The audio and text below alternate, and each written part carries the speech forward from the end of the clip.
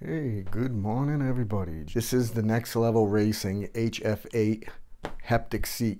Basically it's force feedback seat cover. There's a few other reviews out on this. I don't do any truck or car simulations games, but I'm pretty much strictly with DCS World. And I've tried Microsoft Flight Sim a few times, but I'm still more into the role play of the combat simulation. So anyways, I thought this would be something good to take a look at. So what I'm going to do is a quick unboxing. Oh, and before we continue on, I've been trying to remember at the beginning of my videos to please ask you to give me a thumbs up, a like, a sub. All of it's free, none of it hurts. And if you want to leave a comment, feel free. I always read every comment and I always get back to anybody that has a question. So let's get on with it. Like I said, this is going to be a very quick unboxing. An unboxing, it's just a box, no big deal. Let's see how everything is. The pack, it came in double box. There was another brown cardboard box on this. So the boxing itself seemed to be very solid. It's not as light as I thought it would be. And it comes with a couple of tabs on it. Okay, what do we have here? It's probably a box with the wires in it. Oh, yeah. Oops. A power cable. It looks like we have, I dropped one of them. 12-volt power adapter. Oh, okay. Here's the North American style. I'm not sure which is which. When I was in Asia, I'm not sure. I think this was the one we used. I got another one that just fell on the floor. We'll find that later. Okay. So here, see how they bagged it up, which is nice. Lose a little bit of the picture here, the video. This is going to go on the other chair, not this chair. This one I just use. It's a more comfortable chair, and I use this one for like longer terms when I'm sitting down at the computer doing video editing and whatnot.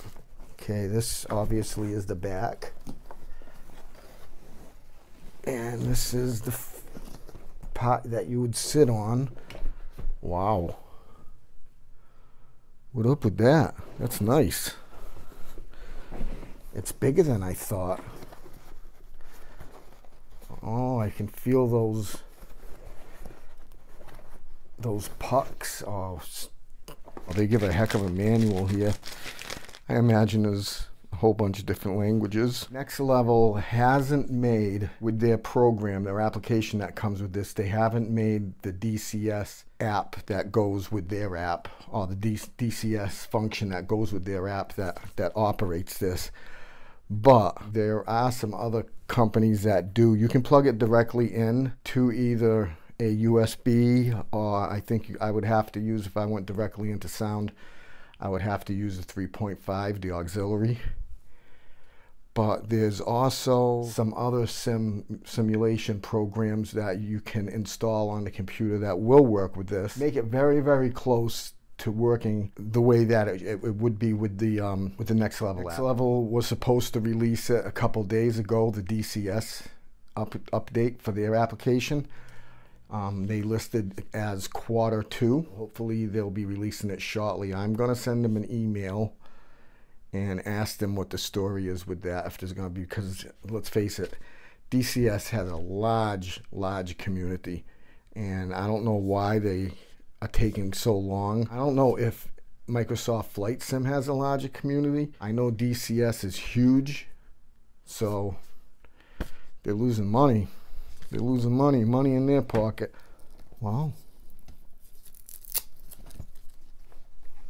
Wow. I've seen some other chairs, like the Next Level chair that this was used on, and the back part is about where I expected it to be. The bottom part where you sit down, that looks longer than what it used to be. I don't know if they made it bigger. I don't think so. Well, that's okay. It fits almost perfect. It goes right to the end. Other ones I've seen, it kind of fell short on the seat. All right, I'm going to get this hooked up. I guess you don't want to watch me run these straps all over the place and get it snapped in there. So we'll be back when I get the application in, and I'll give you more of a review on what the force feedback feeling is like, and was it worth it? Okay, we're back. Anyways, I hooked up the seat. I tried it without putting the straps on, because that's what I've seen in a few of the videos, and then I tried it with the straps on, and it feels better with the straps when it's more secure to the seat. Just my opinion. Does it work? Absolutely. I went back on to Next Level Racing, and of course I double checked to see if they had done the upgrade, and they haven't, but I'm sure they will. Maybe there's just more to it than what they initially thought. So I hooked it up to the other application, which is called, I think it's something SimShaker, and that works good. I had to do a little bit of adjusting, well actually a lot of adjusting, because when I first turned it on it was way more powerful than what I anticipated. It was pretty cool. It does give you that extra immersion that, like, okay, literally when I'm flying and I fire a missile off, if the missile comes off the left wing, you feel a pounce and a little vibration. Just basically whether you want to have it on 50%, 20%, or 100% is the amount of feel you're going to, force feedback you're going to get. But literally on the left or the right side, wherever shot comes off of the launch, you feel it.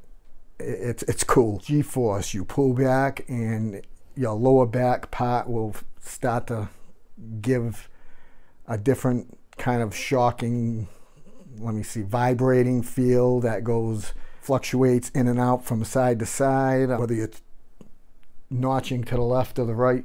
It's cool with that app. I also tried it by just plugging it into just the sound, and it does work. But basically what you're getting is, it's like kind of like a full body stereo. Everything kind of works together, which kind of defeats the whole purpose of getting isolated areas of your back and body, your lower body, to have the feeling that you're in a plane. Okay, so that's my review on this. Other than, I want to touch base on, it's weird because most of the seats I've seen it go on, it fell shorter. I took the back piece out from my chair and it still kind of hangs over a little bit, but you know something?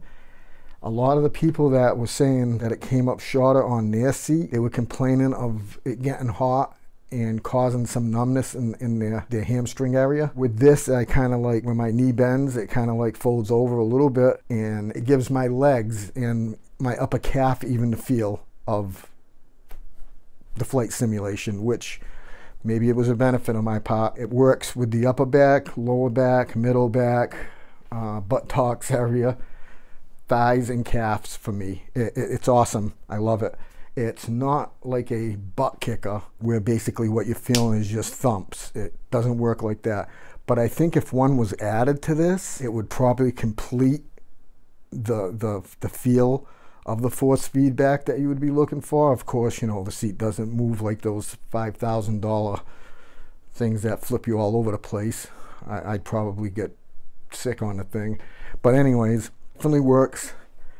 I hope somebody from Next Level Racing sees this video. I'll probably even send it to them. But please, I hope you get this app complete with DCS, because it's a huge audience and I think it would be a great sell. I am going to give this thing like a straight up 1 out of 10. I'll give it 100. This thing's awesome. Love it. The build quality is great. On the back it has like a pretty heavy duty nylon with lots of padding. On the front part where it has the HF8, I'm not sure if I can see. Okay, yeah, that part's in there.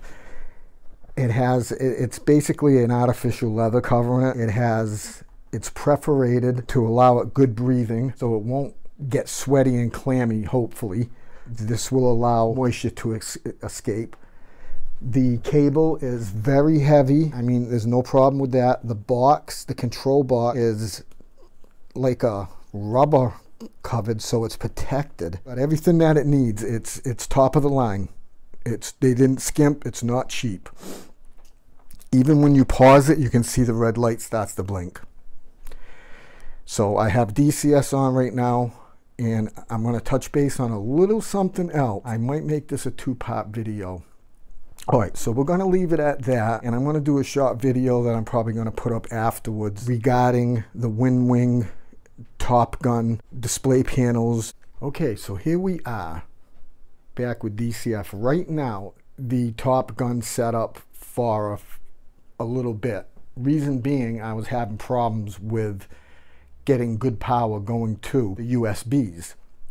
I solved that problem. It cost a few dollars. I bought an internal and a very good external USB hub. The internal one that goes into, you got to be careful when you're buying them. If you think you're going to spend $25 and get a 5-port USB, yeah, okay, it'll work with like thumb drives and stuff like that, sure will. It won't work with displays. You have to, it's going to cost money, probably between $85 and $125 for a good internal USB extender, because the USB extender needs to have a single channel for each hub. When you get one of the cheaper ones, you have one channel on 5 hubs. It splits it all off, and it doesn't jive with this, and it won't work. So I'm just going to give everybody a little heads up on that. You may just want to get a good external USB hub. Like I ended up picking up was a Cerberant.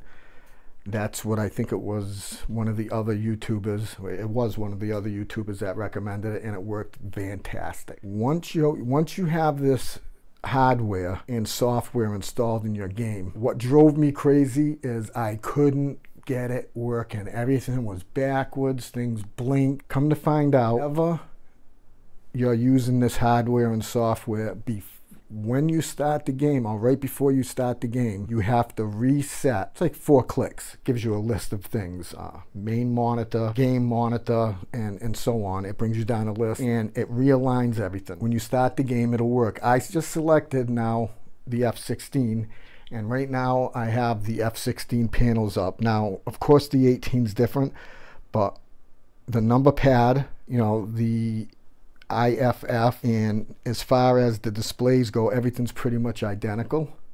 So I can use it with the F16. I can also use it with the Warthog. Of course, it's made for the 18. It's one for one. It works awesome with that. I just wanted to show people that it can be used with multiple planes. It can also be used with the F15 and the new F15 coming out. All the buttons may not line up perfect, but they do work. You can work around it, because in between each button here, and what I'll do is I can show you how it does work. Oh, it's paused. I can't get anything. Okay, if I unpause it, I could switch through the screens. But in between these buttons, there's little black separators. I thought they were separators in between. Well, those separators are actually buttons. You can push them in, and you can use them, and you can assign them. You can bind everything together. Now, with the new update that WINWING put out, I think it was probably maybe a month ago, you can go into the SimApp program. You can select an F16, you can select a Warthog, you can select an F15, and you can bind. There will be pre-programmed. There's people out there that'll upload their profile, and like even WINWING has one on there that says WINWING 1-for-1. Basically, it's exactly what would be in that plane. They programmed it as possibly as close as you can get some of these displays to work with the F15, the F16. This worked perfect. I get a little bit confused with some of the labels. They're different, but that's okay. You can work through it, because you can get 80% of this you can use with that. And it works great. I was worried about the brightness not being good enough with the 18, but it's good. So I think they may have fixed that, because I know I've seen a couple videos where people weren't too happy with it. They weren't bright enough. You couldn't see anything in there. Another thing that I found that's pretty cool is you can get that original green look, or you can change some of your displays. In your displays, you can change the colors to be a little bit different. You can go with green. You can go with like a bluish look. You can go with a white. You can change things up. On that side, for the inventory, I like to keep it white, a bright white. On this side, I can change all this to like a brighter fluorescent type green. But I'm fine with it the way it is. So I kind of wish they would have explained some of that when I first bought this stuff, because I really came close to going on eBay and putting this stuff for sale and just getting rid of it. It was almost, to me, I was to the point where, why not just touch the pads with my mouse? Screw this. I was getting so sick of it. And then finally, thank God, I contacted one last person. Like I said, it was that John Self on his YouTube channel. And he said he pre-programs his, has to pre-program it, which only takes about 30 seconds. But you have to do it before each game. You have to realign all of your application. Very simple, very quick, and very much worth it. So that's how it looks. I think it's a really cool setup that they came up with. I hope that they come up with some new panels, like for the middle. It would be nice if they had an F16 one, or even an A10. I think an F16 would be a really good seller. You know, you have the two knobs on each side that roll back and forth. Yeah, it's definitely different. Sure, WINWING has their hands full with everything that they're doing now. But anyways, that's what you have to do. You have to get that special display link program. You line up your 2 or 3 displays, have to go under your main screen. If you leave them up like where you got 1, 2, 3, 4, 5 in a line, in a row of monitors showing when you're doing your display link, basically it's like display on your Windows when you open it up and it has your Windows display and it shows different monitors. If you leave them all lined up in one row, it won't show up right. You have to drag them over, and you have to put them like 3 underneath the main. I like to put 2 and then pull the middle one down with the 18. So it's kind of almost in the same thing, but to be honest with you, that's just a preference. You can leave all 3 underneath the main display and it still works fine. Alright, so I'm going to wrap it up there. I hope you enjoyed this video. Please remember to give me a thumbs up or a like. If you have any questions, I'm not one of those people that won't answer you back. I will answer you back. You ask me a question, I will read it, I will get back to you. Other than that, y'all have a great day. Peace.